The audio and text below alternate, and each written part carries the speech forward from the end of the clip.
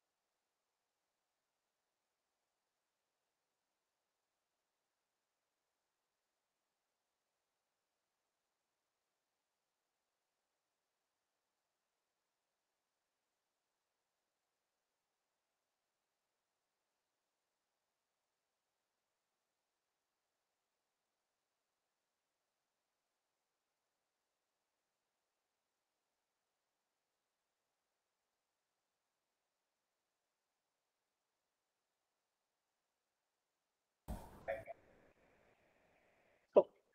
All right. So as you saw in the video, there used to be simpler times when you just had one front end, which was powered by your backend. Simple, easy. But then, as time and technology grew, so did multiple devices and multiple channels, all being served by the same backend, making that backend more like a monolith. Now, over the years, many companies have been trying to break away from a monolith into multiple microservices. But it is not an easy problem to solve because at the end of the day, these devices, they have different needs and they are being served from the same backend. So there needs to be a lot of processing done for your data. You need to do a lot of manipulation for it. So solution, BFFs. Now, BFF is like a very thin layer. A backend for frontend is a very thin layer. It is between your frontend and your backend. So earlier, when your frontend was calling your backend multiple times, this time it is just going to call your BFF for once, and the rest of the calls would be managed by your BFFs to your backend. Again, it is a very thin layer, and there is no logic in there, none at all.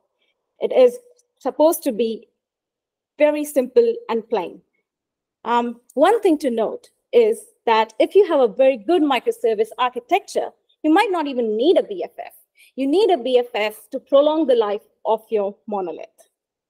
Coming on to some benefits of a BFF. Now, BFFs are easier to maintain. As I mentioned, they're very thin layer. There's not much processing going in there. There's no business logic in there. So they're independently managed, and you have the flexibility to maintain it. Now, obviously, it makes more sense that if it is going to serve a particular front end, then that particular front end team may manage their own BFF. The other thing is that it is resilient to API changes. Now, someday you decide you have to make some changes in your APIs, but your front end is not ready to consume that change. You can have that BFF layer in between to handle that bit and can go for graceful degradation. What also you can do is do some caching and serve that data from your cache. The next one is better error handling. So because you have generic API serving all the front ends, you might have multiple kind of errors, but because of too much of processing, you might end up just throwing some generic errors. But with a layer in between, now you can read those errors and provide better errors better and meaningful errors to your customers. So better user experience in all. While I'm talking about all these BFFs, I need to mention that your mileage may vary. My experiences at Prezzee while investigating and working on BFFs have been really positive. The reason being Now, you may ask that, okay, Lovey, you are adding a thin layer between there. But what about the latency? At the end of the day, you're adding a layer between there. Then I will ask you that how much are you trying to process and how much are you trying to retrieve? There needs to be a balancing act between the two. Now, I'll give you a good example for it. We at Prezzee sell gift cards, right? So if you want to buy a gift card, what you would do is just place a draft order. And then you might actually create a payment intent, which might talk to Stripe or some other external service. Then you process the payment, and then you finally complete the order. That means you are making multiple calls to your backend. So there is a lot of back and forth going on between your front end and backend. Now, with a BFF layer in between there, what you're going to do is just call your BFF once. The BFF will do all the processing and give you a response. You've bought a card. The good bit is you can now place this thin layer closer to your backend. That means you can even deploy it in the same availability zone, same machine, so that your latency is reduced, response time is shorter. The other way you can save on latency is by caching. So another good example for it is now at Prezzee, we also have a wall of cards. Now, all the cards that you can buy, it is not going to change that frequently. So you can cache those results and your BFF can serve it straight away. So that saves you obviously more network calls and reduces latency. Now, the other question one may ask is, you are going to have multiple BFFs. It might result in code duplication. But really, because you anyway are going to have more targeted code for your front end.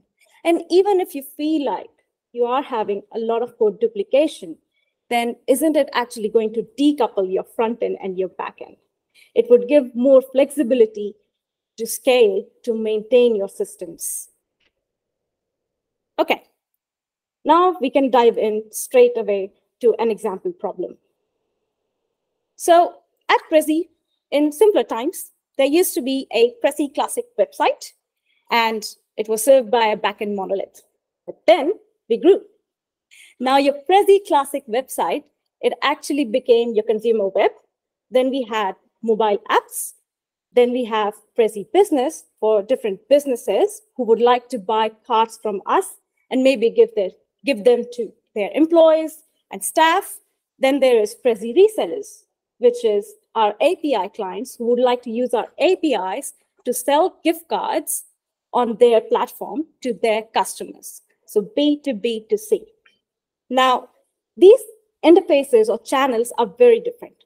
For example, for mobile apps, you might have options of push notifications, geolocation, and you might upload videos for gifting. So, and it might not be actually available on consumer web. Similarly, for Prezzee businesses, there's an option for businesses. There's an interface for businesses to sign up, like a proper portal to sign up. But for Prezzee resellers, we're just about APIs. You don't even have an interface. Now, each of these have very different demands. And we at Prezzee have been trying actively to move away from monolith to a service-oriented architecture. And hence, one way we decided to solve this problem is using BFFs. Now, what that does mean is that your consumer web would now be served by a web BFF, your Android app by Android BFF, your iOS app by iOS BFF, and your business app by Prezzee Business and Prezzee Resellers by one single business BFF. Now, when you do all these work, you come and then we slowly get rid of the monolith as well. Now, as you start on this work, you would feel like, how many BFFs is the right number of BFFs? Now, obviously, you can say that we have a very separate Android team and very separate iOS team. The code bases are different, the release cycles are different. Well, that's good. Separate BFFs are good. But at Prezzee, we'd have feature parity. Now, all the features that are available in your Android app are also available in your iOS app. So it makes much more sense to actually have a common BFF for both of them and have a mobile BFF instead. Another example is of the business BFF. Now, as I mentioned, that Prezzee business portal, it has an interface, but APIs, they do not really have an interface. And at Prezzee, both of these products or channels, they are managed by separate teams. They have a very different product roadmap. And there's also very different in modes of payment. So it makes more sense to actually have a separate BFF for both Prezzee business and both Prezzee resellers, and we come to another proposed solution, version 2.0. Now, again, there were things like the organization structure, feature parity, and product roadmap, which helps you make that decision. And you don't want to make too many BFFs. It may add more complexity. And similarly, you don't want too many microservices, as it can also add too much complexity. All right. Now, micro front-end architectures. How many of you have heard about MFEs or micro front-end architectures or worked on them? Quite a few. Nice.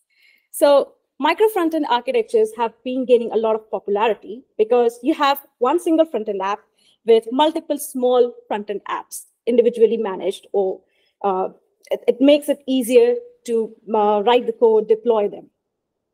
Now, how do we use BFFs with a micro front-end architecture? Let's look at an example of Prezzee Business. Now, the Prezzee Business interface, it has two micro frontends. One is the portal, and the other one is the campaign.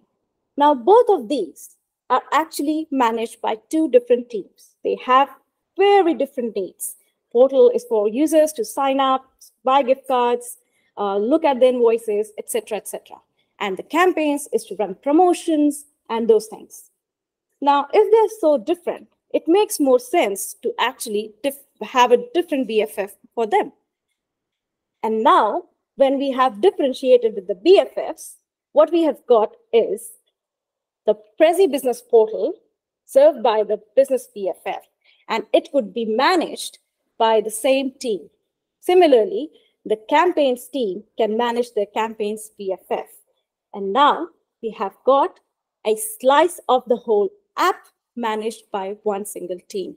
So no more dependencies, a lot more cleaner. And we have gone vertical. Okay, so I have been boasting about BFFs. And why to choose a BFF is obviously your front ends have very specialized needs, or you want some performance optimization, and it gives you more autonomy on what you want to give to your clients or apps, or what you don't want there. You can even have some fine-grained security measures to hide any sensitive information and reduce the risk of exposing critical information to unintended clients. But why not to choose a BFF? Obviously, it comes with some developmental complexity. It needs developers, it needs resources, and has an increased infrastructure and maintenance costs. So if you are working on a very small project, you might be better off without a BFF. You might be better with monoliths. They're not that bad. So, and also with API synchronization, with so many API customizations, it might be hard to keep them all in sync. So does that mean that BFFs could actually be your enemies? Well, it absolutely depends on the situation. And if you feel like that, you might be able to try GraphQL, API gateways, or just any microservice. Another question would be, does my current architecture have to be changed? No.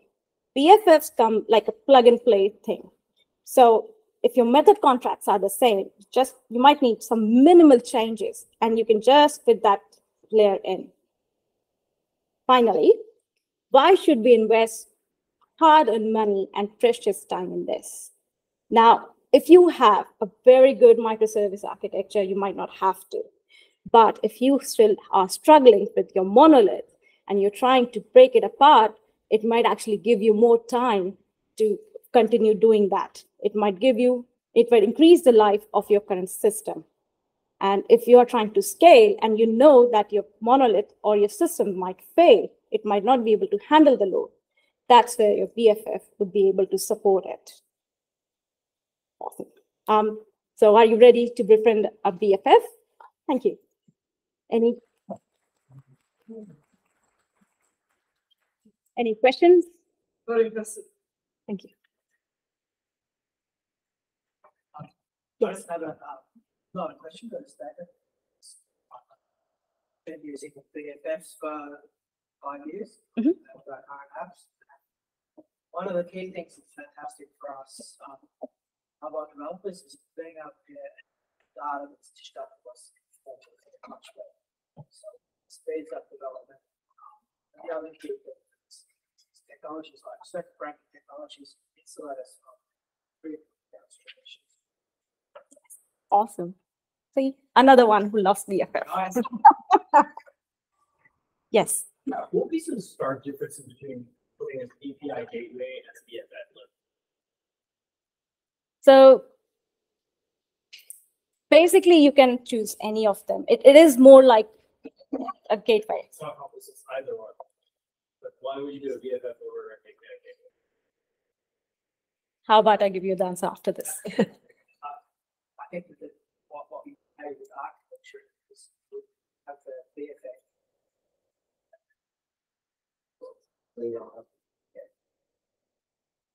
Thank you. Oh, yes. So GraphQL, you can use it. So for example, you want some data, your APIs would give you everything. But with GraphQL, you can actually decide what you exactly want. But BFF is more like another layer that you can use. And my understanding is that depending on your application, there's sometimes Yes. performance improvements Yes. as well. Yeah. GraphQL can be a bit slow Yeah. sometimes. We use both actually, to Okay. be honest. Yeah. Any other questions?